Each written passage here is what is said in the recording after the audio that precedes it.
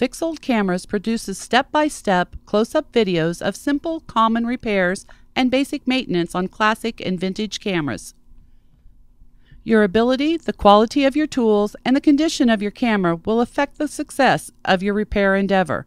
A successful completion of the demonstrated repairs ultimately depends on your camera repair skills. Begin by removing the 4 screws in the bottom cover with a JIS crosspoint screwdriver. By removing the bottom cover, we will be able to check on the condition and type of the battery contact retaining screw. The battery contact retaining screw is located in the corner of the camera next to the battery chamber. The earlier models of the OM-1 used a nylon screw for the battery contact retainer. The head fatigues and breaks off. This condition causes the battery contact to lose tension and malfunction. Remove the remaining battery chamber screw, lift the battery chamber from the camera, and separate, allowing the battery chamber to be set aside.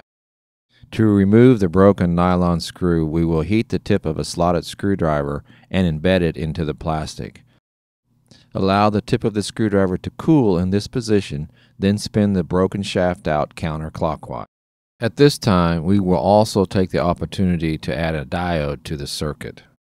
This diode will drop the 1.5 voltage of the replacement battery to the 1.35 voltage of the original battery. Direction of the cathode band depends on the polarity of the meter system. If installed incorrectly, the meter will not function. No harm done, simply flip and reinstall. Moving on with the installation of the diode, solder the meter wire and the diode together and insulate with heat shrink tubing. Take your time with the heat shrink tubing as not to overheat and break the solder connection.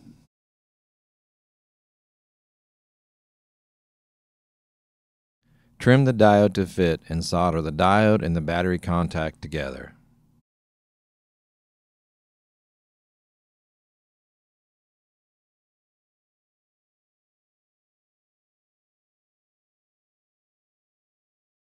Slip the battery contact into the battery chamber and seat into the camera.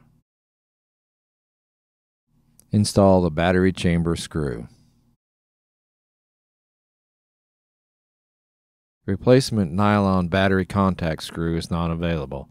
Instead, use RTV silicone sealant to hold the contact in place. Make certain that the contact is insulated on all sides by the sealant. If you fail to insulate properly, once the sealant is dry, the battery contact will short out to the body of the camera. If this happens, simply peel out the old sealant and reapply. If you have access to a tap, you can tap out the old screw hole and use an oversized nylon screw available from your local hardware store. Because of the size of the screw head, the diode is routed to the other side of the battery chamber. Thank you for watching.